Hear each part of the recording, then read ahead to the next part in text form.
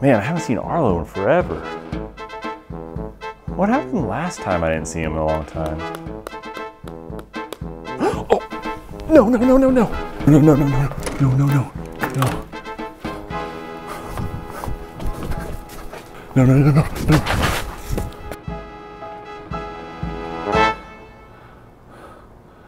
Oh, God. No. Arlo! Are you serious? What'd you do with the neighbors?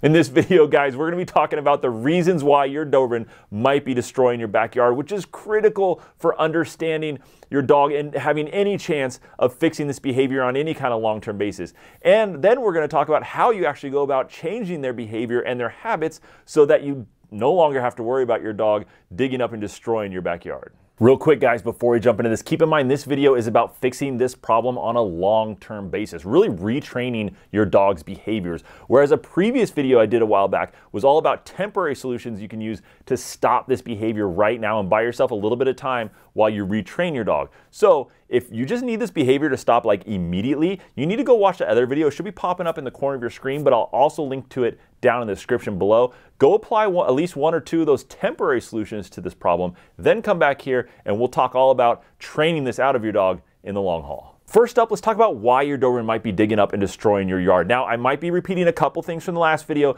but this is just so critical to understand, and I'll try and throw in some more examples so you get a better understanding of each one of these than I did previously. But if you don't understand the cause as to why your dog is digging up your yard, you're not going to be able to figure out any kind of solution. But as soon as you understand that cause from the solutions I provide you, it's going to be really clear how you need to approach it with your specific dog.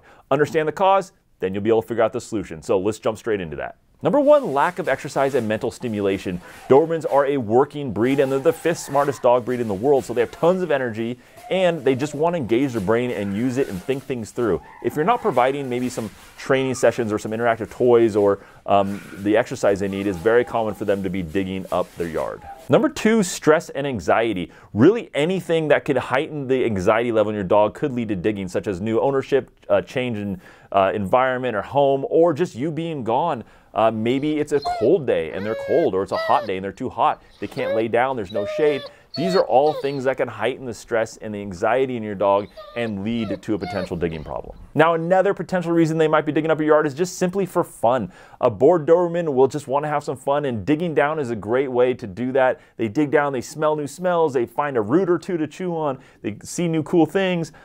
They might just be digging up your yard for something to do for fun. Number four, to hunt. Dobermans are high prey drive dogs, and they follow bugs, they follow rodents, gophers, that type of thing. They can hear extremely well, so they can even hear them below the surface. If your dog is digging in lines in your backyard, then that's a good sign that they're trying to hunt or follow something. If they're digging straight holes, then this is most likely not the cause. Number five, to escape. Now, Dobermans aren't known to be big escape artists at all. They usually like staying put, but there are some reasons why they might try and dig on a fence, for example, to escape. One of them is to find a companion. Non-spayed and non-neuter dogs are known for this. They have this instinct to roam. Also to go and try and find their owner when they're left home alone. If they hear another dog on the other side of the fence, they're trying to get to that dog. There's a lot of reasons they might try to escape dig. If they're escape digging, you'll know this because there'll be holes around the fence line or wherever they're contained. Whereas if it's for some of these other reasons, more often than not, it's in the middle of your yard. Number six is just genetics. Some dogs are just genetically more inclined to dig than other dogs. One great example is that terriers in general are known for being big diggers, and really the Dobermans are descended from the Black and Tan Terrier, which is now extinct, and the Manchester Terrier. So there's a good reason why they might have some of that digging instinct in their genetics. Okay, so the first step is to stop this behavior on the short-term basis. You need to stop it now because it's destroying your yard, and the more they do it, the more they're going to keep doing it. So if you haven't already, check out that video I mentioned. It'll be linked to in the description down below, all about how to stop digging on a short-term basis. There's some really cool tips and tricks in there, guys, that will just stop this like right away, like on a dime. And you stop it on a dime, even if it's temporary, and then we can address the permanent solutions, which we're going to jump into right now. Okay, so now hopefully you stop the digging, You can take a little bit of a breather and we can gather our thoughts here. This is gonna be how I go about training this behavior out of my dog and other dogs that I work with.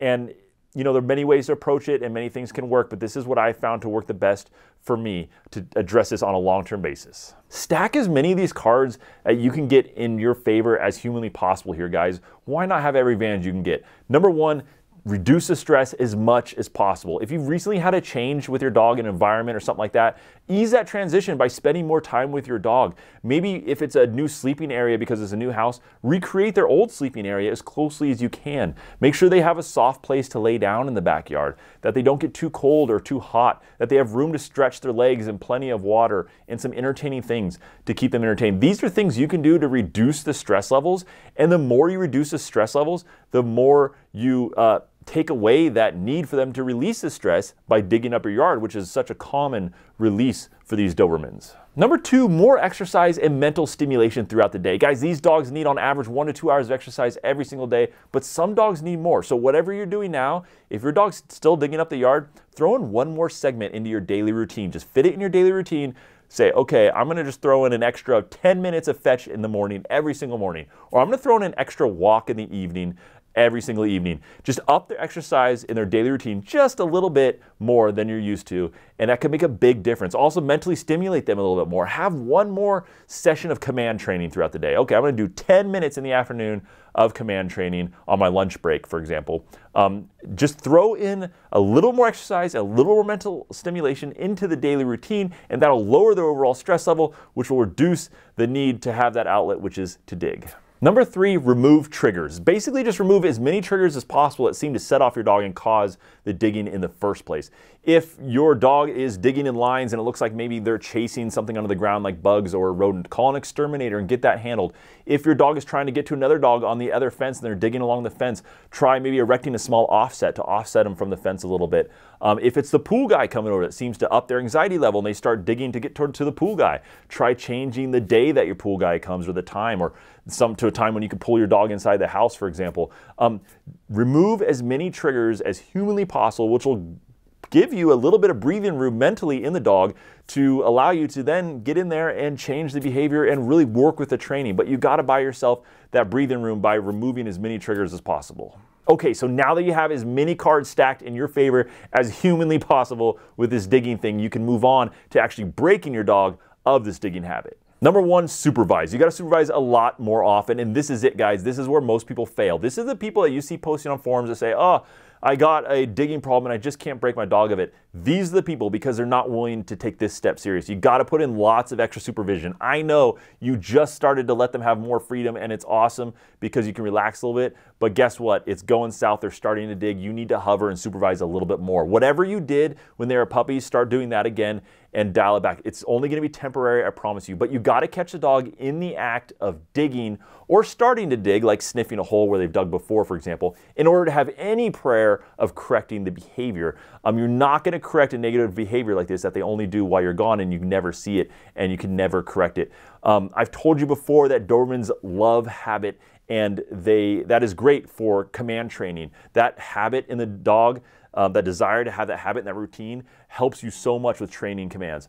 It's a huge negative when it comes to preventing unwanted behaviors, because the more they do the behavior, the more that'll become a habit for them. So by you supervising more is going to mean that you're going to be able to redirect them more, which means you're going to develop a new habit in place of that old negative habit of destroying your yard and digging it up. Number two, communicate. Okay, so now you're supervising your dog heavily. You see them start to sniff an area where they've dug before or start to paw at the ground or dig at it. For example, you've caught them in the act. Great, this is a golden opportunity. This is where you can make a difference. You've caught them in the act. That's the hard part. Now you need to communicate with them. You can give them a command like no or leave it, or depending on how the dog is trained. Use a command that they know, but you have to keep this communication open. A lot of people go straight to the redirection stage, which will be the next step, but go straight to that without the communication with the Doberman, and that is horrible, and I'll explain why in a minute. But Dobermans are superhuman focused on their owners. They love that communication. They just want to know what's expected of them. So catch them starting the act or in the act and communicate with them clearly what you expect. Number 3, redirect. Now, you've caught your dog in the act, which is a tough spot. You've communicated clearly with your dog what you expect, and then and only then should you go on to the redirection stage. Now, this is also where a lot of people mess up. A lot of people go straight to the redirection without any of that communication. And if you do that, best case scenario, you're really dragging out this thing and breaking the habit for a really long time. Worst case scenario, you're actually reinforcing the negative habit of digging up your backyard. Think about it. You're a Doberman. You're the 5th smartest dog breed in the world. You're great at figuring out your owner, and you're great at outsmarting your owner. And you start to realize, hey, when I dig in this spot, or when I grab this irrigation system and yank on it, or when I pull up mom's plants, she comes running out with a treat when I haven't seen her all day and gives it to me. Or she'll come running out with a toy and engage with me. Redirection without those previous steps is of no good to you. So make sure those other steps have been checked off and then go into redirection. So as an example, if I catch Arlo digging up the backyard, I'll say something like, no, leave it. And then it's clear what I want. Then I'll redirect him by grabbing a toy, engaging him with one of our favorite games to do together, and get him focused on that.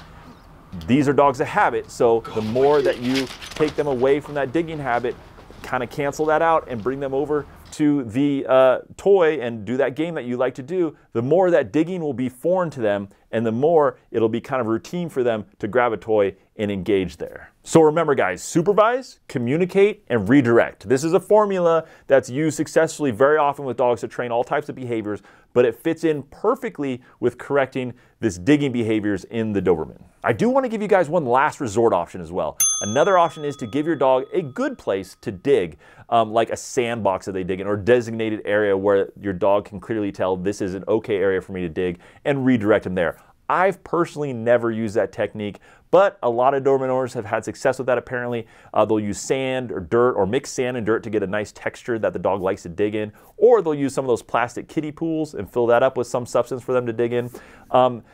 They've used that with great success apparently from time to time, other Doberman owners. I never have, so you know, I can't recommend it myself, but I do want to communicate all the techniques that I know of just so you guys have all the tools possible. And lastly guys, if you're pulling your hair out because of this digging issue and you don't know what to do and your dog is under 2 years of age, I do want to give you a little bit of hope. This is a really common issue when your dog is really young. It's part of the exploring process, figuring out their environment for a young pup. After 2 years of age, you can expect the digging problem to subside substantially.